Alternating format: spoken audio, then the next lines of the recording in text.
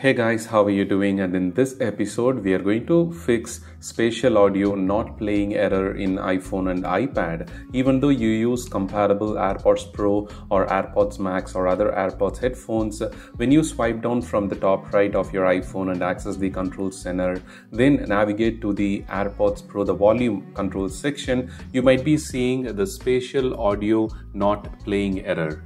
Even though the Dolby Atmos settings and everything is turned on, this strange error, kind of confusing, and many people have no clue how to fix this. So in this episode, we are going to see quickly how to fix it. So the very first thing why it actually happened is, for some reasons, after following some tutorials, you might have went to the settings, then navigated to accessibility. Under hearing section, audio and visual, you might have left the mono audio turned on.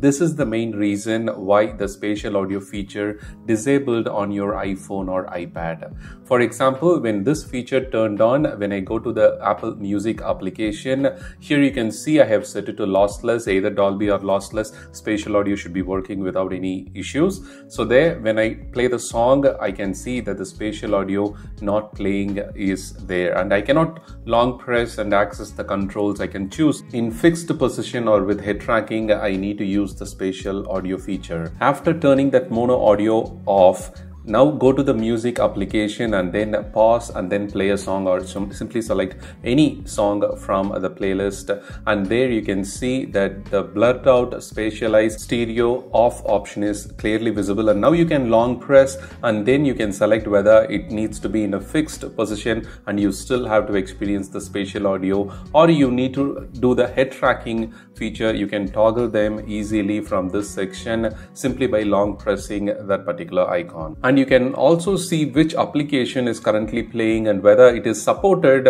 with spatial audio or not, because not all the applications currently support the spatial audio feature, but most of the applications, the music streaming and video streaming applications that we use today, kind of supports the spatial audio feature. For example, after the Apple Music app, which by default supports YouTube, now has huge collection of libraries that you can enjoy with spatial audio on your AirPods Pro and AirPods Max. Disney Plus content, Prime Video, Netflix, Hulu, and many more contents are added to the list, and more streaming applications are supporting the spatial audio to let you experience the surround sound on your AirPods Pro and AirPods Max and whatever the upcoming AirPods headphones.